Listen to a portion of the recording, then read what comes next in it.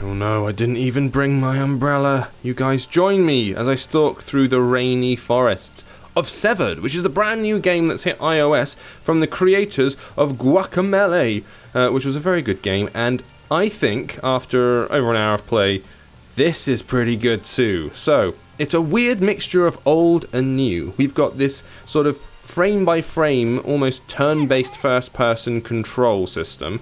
I like the rain, it's cleansing and relaxing, says the scary demon two-headed bird to itself.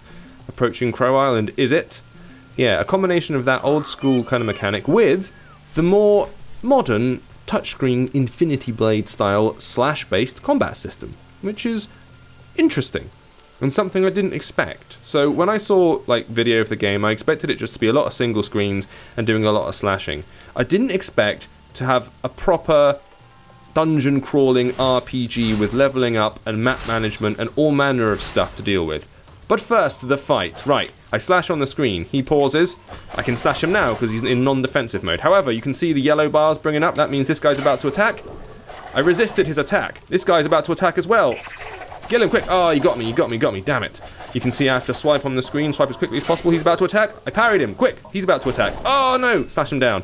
This is where the game lives and dies. It's incredibly hard work, and it's about managing, slash, yes, and parrying and trying to deal with multiple enemies at the same time. He needs to open his head up here. Slash really fast. This guy's about to attack. I can parry his strike, get a couple of hits in on him. He's about to go mental. Ah, hit the wrong thing, damn it. Slash, slash, slash, slash. All three of the forearms, that's good. So, I need to collect the body parts of the fallen. He's about to attack. Damn, missed it. The body parts will allow me to upgrade certain things. So now 1, 2, 3. 1, 2, 3. This is the pattern for him, roughly. He's attacking. I can parry him and kill him some more. This guy's about to go mental because the yellow bar is charging up. Let's get his eyeball. He's down. He's dead. Slice, slice. I get to keep the eyeball because that's what powers me up in this weird universe. I was able to parry that strike by kind of swiping against it, and now I can kill him as well because my focus has been maxed out. I've got some health, yum, yum, yum, yum, yum, which is good. I needed it badly. I can use my 2 fingers to move around here in a more analog way, collect those body bits, and those body bits are then used to upgrade. So it's telling me now I can tap the health bar and see upgrades available. I can also use the transmute ability that I earned. So here are my upgrades. By looking down here, life leech, I need 5, well, I need a lot more hands in order to make that work. However, I can upgrade my overpower, which increases my slash damage by 20%. I'm going to do that. I put my finger on it and hold. Bam. I have been upgraded. I have a powerful slash now, which could sound bad out of context. I'm going to close this window here, and I'm going to push on through. I can bring up the map, if you look here. Now, this is the area I was. Check this out, all you people who love a bit of dungeon crawling map action. There are multiple floors to this. This is proper RPG business. It's very exciting, but like I say, it's conducted in an old-fashioned way. I had a game called Eye of the Beholder on the Amiga. You may remember old-fashioned games where you just tap once and you'd advance a single screen at a time. They've had one on recently which appeared and did quite well on both Steam and iOS. I forget the name of it, but it follows a similar system. And even though it in some ways it's very dated and very old-fashioned, because I'm not so keen on first-person controls on iOS, I quite like it. It like lends itself to a touchscreen format. Oi! Come back with my gem, bird! Curse you! That wretched bird's run off in that direction with my gem. Recover the ruby from the top of the 3rd Crow Temple. Oh, I've got my marching orders. Right, I can't get through here, so I've got to go this way. Pretty much got to go there. You can tell it's been made by the Guacamelee guys from the visuals, I think. There's a certain amount of continuity, the colour schemes and whatnot. It's just got a lovely look to it. These little flames indicate a fight is about to kick off. So let's do it. Oh, I've not seen this one before. Oh my god. I guess I can only slash the eyes that are open. I've got to be careful not to slash when the eyes aren't open.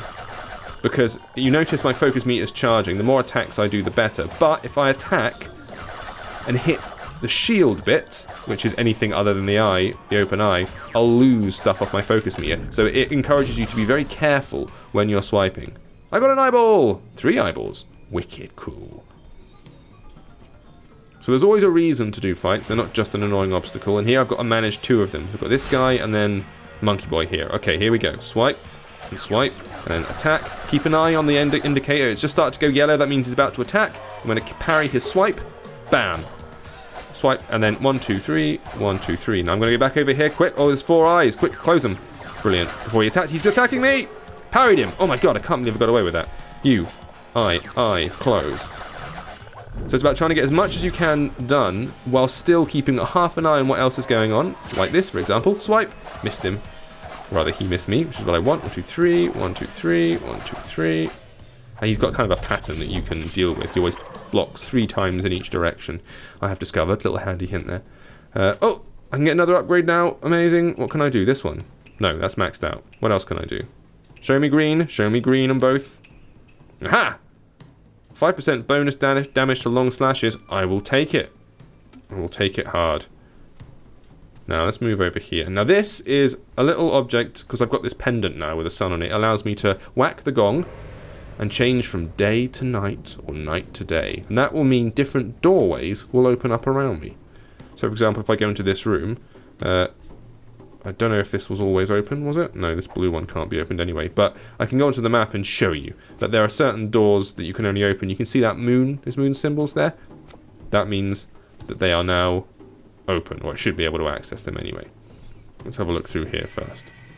So I've been really pleasantly surprised by this one, and it's one of the games where I streamed it like for an hour, and then I went on playing after I'd stopped the stream, and then I went to the gym and I came out and I went and got some food and I sat in the restaurant playing the game because I got quite into it. And look, there's a little story. This is part 7 of that story.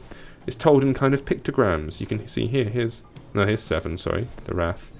8, consumed. The crow golem. Oh, we're getting this kind of story of how the creature became an evil thing. Bit of a spoiler there, I suppose, but it's a very loose story. It's not really told in words. It's all kind of pictorial. So clearly no way past there. Can't slash my way free of that. Now the game is a premium game, as you probably guessed. It's appeared on Wii U. It was going to appear on PS Vita. I don't know if it ever did, but I think there was at least one cancelled version of it. But I would recommend it. It does cost actual real money. It's not super cheap or anything. It's about £5 or 7 or 8 bucks at the moment, but that price is going to go up once the week is over. So it's kind of giving you some initial price reduction stuff. Alright, let's get you here. Let's go back here before you go mental. The one on the far end. Slash, slash, slash, slash. All 4 of them. Yes, nailed it. Now this guy, you have to hit him in his club. Like this. If you hit any of the rest of him, oh, he's hit me. Damn it. He doesn't give you much warning before he attacks. I forgot about that. And then he jumps and he changes position because he's an absolute douchebag. Oh, he's attacking, he's attacking. Damn, I didn't mean to do that. That's my bad. My damage has gone down, as you can see. Keep your eyes on this guy for when he freaks out. Okay, fine. You are about to attack me, so we parry the slash. Get in and attack him from the side. 1, 2, 3. 1, 2, 3. 1, 2, 3. And you're done for, my friend. All 4 arms that time. Nailing this thing. And you as well. Attack, attack, attack. That's how you get the most damage, is by taking ideally long swipes. Slash, slash, slash. Yes, 2 of the 3 bits will have to do. Exhilarating stuff! You can tell I'm getting all over excited, but genuinely, I think this is a bit of a cracker. It's got me hooked right in, and I think maybe if you like a mixture of the old-fashioned dungeon crawling with some new slashy stuff, then this will be right up your alley. Severed is the name, out right now, iPhone and iPad. Thanks for watching, see you next time. This video is brought to you by AppSpy in association with Pixel Cup Soccer 16, the fast-paced retro-style football game currently available on iPhone and iPad.